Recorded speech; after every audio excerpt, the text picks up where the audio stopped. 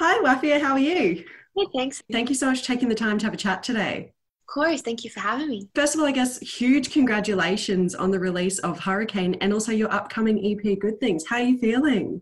Good. I'm feeling so excited. Like it's been a while since I put out like an EP, and Mhm. yeah, I'm just excited to like show everyone what I've been up to for the past couple of years. To me, the EP reads like a huge celebration of, I guess, self love as well as celebrating your friends and your support network. Is that what it was supposed to be for you? Definitely. I think like I never set out to like make anything self-deprecating or sad. That's not that's like even in the midst of a breakup, that was not where my headspace was at. So it's like it's I'm glad that it reads that way and it feels positive to you too. The video itself is such a wholesome video. You're making these treats, delivering them to all your beautiful friends. But in the lyrics, you have these words, where you say, like, I'm alone. And I guess to me, it sort of reads in a way that the video is answering a lot of the questions that you're posing within the song. Is that what you intended with that? Definitely. I think it's like this song is about the people that when you feel like the hurricane, when you feel like a mess, and that those are the people that I retreat to. So I liked being able to like thank those people in those ways in such a visual way that now gets to like live forever on the internet. But that was definitely intentional. I think it was very easy to connect to that video as well because it was, all these gorgeous homemade treats, and it was like they were very genuine. There was nothing staged about these homemade videos. I mean, genuinely, it was. It's like I would have been doing this anyway on a Sunday. Why not just film it too? Yeah. So there's so much to that video that like I didn't show. Like we went to a protest. So me and my partner had like mapped out where all my friends live in LA. And I made my parcels, got them all ready, put them in the car with the flowers. And so we realized like this was during the Black Lives Matter movement, like special, like I think it was in that first week. So like in the midst of that, I'm dropping off parcels at my friends' houses. And then we were like, we're in West Hollywood. There's a protest at this time. Let's go do that. And again, that's just a thing that we did that day and didn't make it to the video because it just didn't like it's not like the space for it. But like that day has probably been my favorite day in all of quarantine. And it's because I got to have a reason to see my friends and cook for them, and they've been like messaging me about these treats for a while now. So it's like it was awesome to finally get it to their doorstep literally. Did you have to create like a whole bunch of different things sort of cater to everyone's different dietaries? Thankfully, no one had any like crazy dietary restrictions. I just sent them a bunch of stuff that I think that I've really honed in on in my time in quarantine. So like these are like the best at the time. Like now my repertoire has expanded a little more, but yeah, it was like my favorite ones. They didn't get a say. I love that. Besides, I feel like when you're being given a treat, like you're just like, yes. And everything tastes better when someone else makes it. I think so too. And so how else have you been spending your time? I saw that you are a big fan of watching like the paint mixing videos. Oh yeah, I am. I painted this dresser. Oh my God, no way. Some neighbors of mine were moving and they left this like kids dresser outside, and just the week before I was like looking up that I needed one, and they were all like $700. I was like, and they wouldn't fit in my room. I was like, I need something small, and they just happened to put that out for Oh my free. God. So I picked it up, I took it across the street, I fit in my bedroom. Then I took it back outside and I bought paint the next day. And that was a one-day project and I love it. I love the color. That's fantastic. You know how like Facebook will hear what you're saying and then serve you the ads? It's almost like your neighbours heard Keisha needs a dresser. I would love to think that they did that. Yeah, they put it out there with that intention. And so also on the EP is, of course, your song Pick Me, which I absolutely love this track. It is so empowering and it's such a great reminder that if someone else isn't going to make you a priority, you always have yourself to make a priority. So when you were writing that track, what were you sort of going through at the time? Because I just love it. And it's such an upbeat track as well. Thank you. So at the time, like I had just gone through this breakup, and a big catalyst for the breakup was that I was making decisions that that benefited me. And my ex did not like that. Like basically sort of wanted me, was leaning towards like, you know, less of music, more of us. And I couldn't do that. Like, I couldn't give up this thing that I worked so hard for years for someone. And also I thought that if I had done that for them, that I would inevitably grow to resent them. Or resent myself, and I don't know which one is worse. And so regardless, I think that the relationship I saw doomed from that point on. And so I left. And so this song was just like a reminder to myself that anytime I'm backed into a corner, I would pick me. And sometimes I think that I'm too giving, especially in a relationship. I can give way too much of myself to another person, and that's a flaw. But when I am backed into a corner and I'm given that kind of ultimatum, I would pick me every time. And that was a really nice reminder that I will and I can.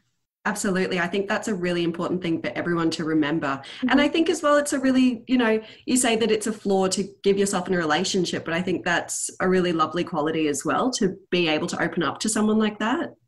Yes, but I think boundaries are also important, and that's definitely something I'm working on. So it's like, give yourself, but not from a place where you're losing. Yeah, it's so tricky. And especially if you have two different people, you got to work different lives together. It's a very tricky thing. That balance is hard. And so your EP, of course, it starts off with Hurricane, and then goes into Pick Me, which I've already fangirled over. But then it finishes on Lose a Friend. Why did you pick this song to finish with? Because, like I said, to me, the whole EP feels like such a beautiful celebration of friendship and all those around you. And then finishing on Lose a Friend, it feels like it's alluding to how do you pick yourself back up after you do lose a friend. But I wonder why you chose to finish the EP on that track. I think when you listen to it all the way, and you listen to it again, it starts back up a hurricane. And that to me is it's just like you win some and you lose some. And that's a part of growing too. And to make space for the good, you have to shed some baggage. And as those friendships to me are so difficult, but, and that I lost them are really difficult. And to me, honestly, harder than a relationship breakup. And so I wanted to give that a real moment because I think that it deserved it. Yeah, because like you said, breakups are hard, and losing a friend is one of the hardest things in the world ever. Yeah. So what else have you been doing while you've been in quarantine? So I've been cooking and baking a lot. As you know, I've been painting. I've been doing a lot of reading, and yeah, I've just picked up tennis. Oh, how are you going with it? I used to play pretty, not seriously, but I really enjoyed it as a kid. So I thought that going back on the courts, maybe I would still have some of that. I have absolutely none of that. I recall nothing. I don't even remember half of the rules. So I am a child once more on the tennis court. But it's such a great way to just run around. And I don't really enjoy running or jogging or anything like that, but I will chase after a ball for hours. And so that was a really fun thing. It's a fun way to get me up and moving. I love that. Tennis is tricky though. It's a good one to jump into. Especially right now, because it's a good excuse to see my friends, but do it from really far away. Yeah, it's a good social distancing sport. One of my favorite things that I've ever heard you say is nothing is real until 2 weeks after it's happened. So with the EP coming out next week, is that sort of how you're tackling this as well? You're just going to let it come out next week and then wait for its, that 2 week moment to be like, wow, that's happened. Yeah, I think so. I think as well, for me, that when I said that, I definitely relate it more to good news or a feature, or just, I think it's really hard to commit to people. But what I do know is that my EP is coming out next week, and that much you can believe. I wouldn't lie to you about that.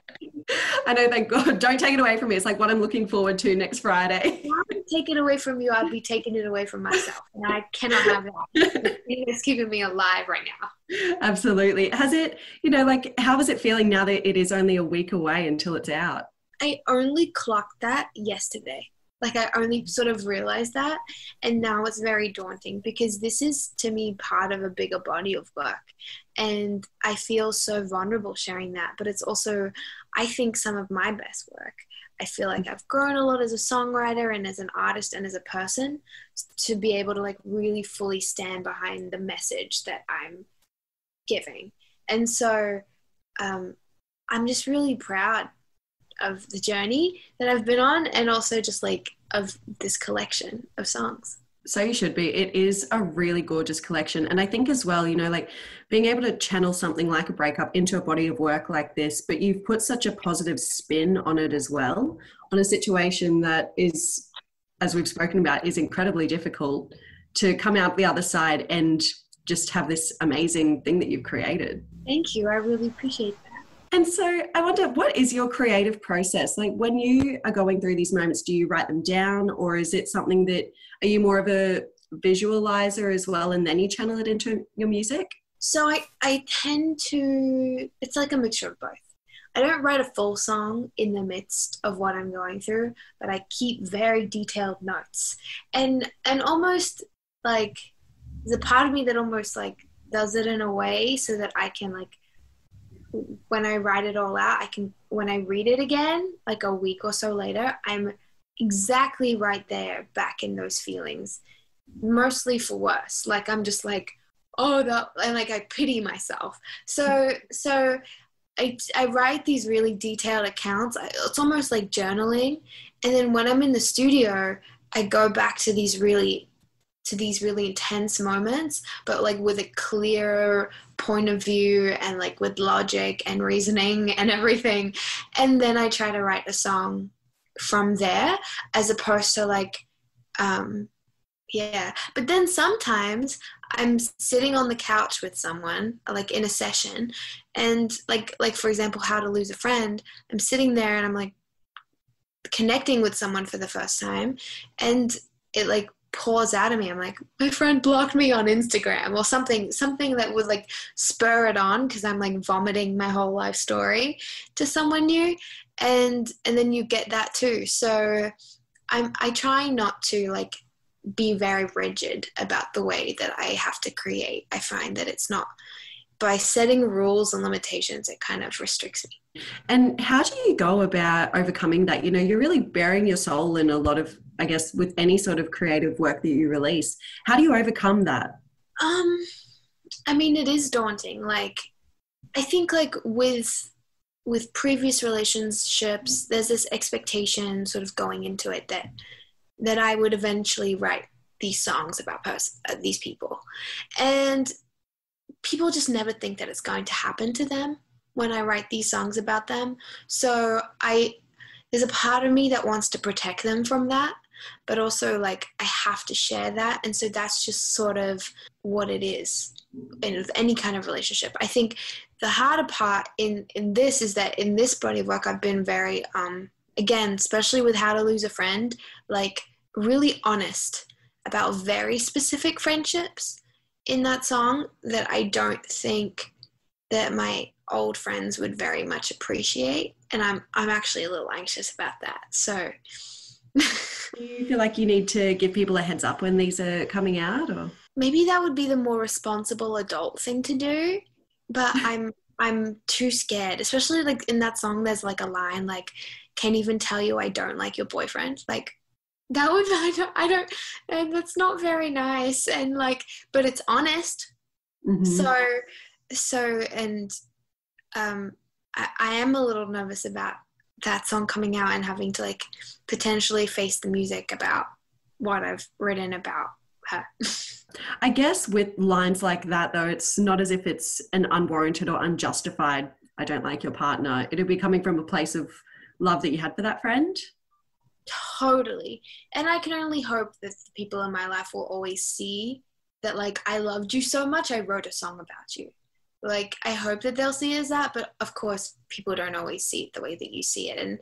And sometimes it's maybe not as flattering. So I think my ex especially doesn't really like this, but it is what it is. Like, that's kind of the undisclosed contract that you go into in having me in your life is that there's an element of public domain where I will disclose whatever goes on between our relationship in a song.